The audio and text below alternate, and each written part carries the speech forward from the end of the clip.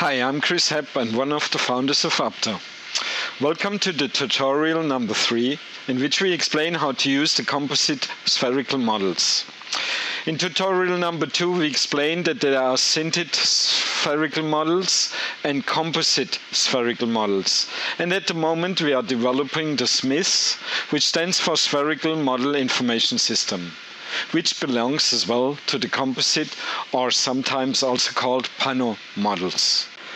Requirements for the spherical models posted on the Microsoft Photosynth website are a PC with a Microsoft operation system, and for Macs you need an operation system higher than 10.5. You also need silver light and an internet connection. Of course, the faster the better. And it seems that the spherical models posted on Photosynth works best with Internet Explorer as browser.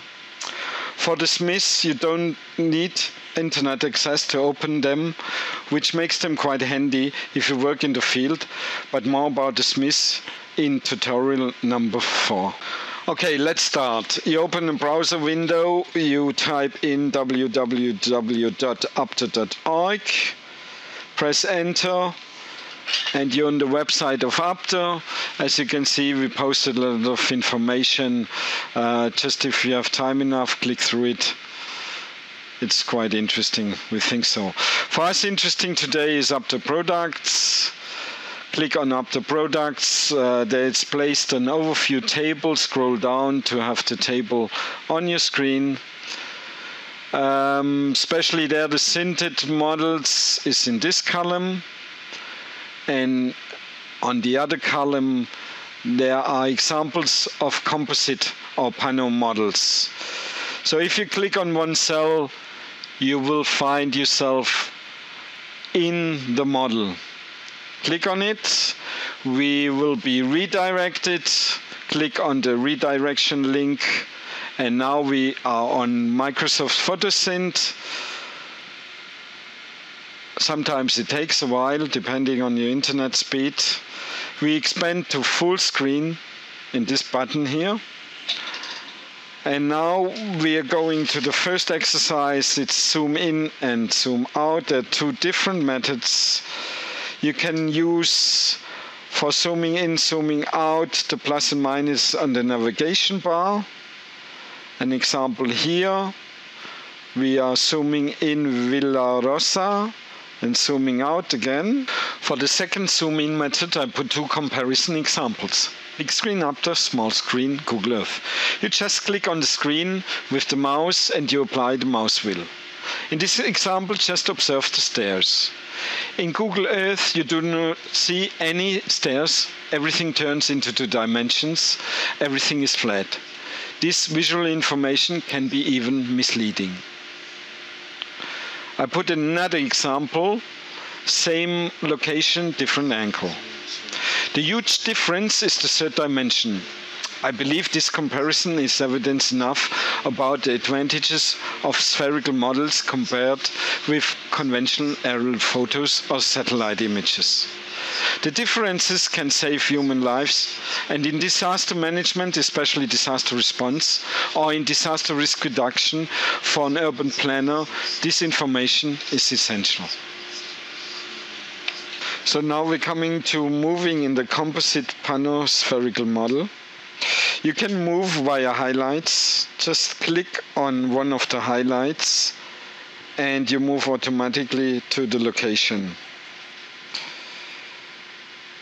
Here another example, we are moving to Digicel. Digicel building was mentioned earlier in tutorial 2. It's one of the telephone companies who survived the earthquake. You can also use the arrows in the navigation bar to go to the left, or you change the direction and you go to the right. We're zooming out a bit to make it a bit more interesting. Now we're going to the left again, and we're moving the direction going to the right. Okay.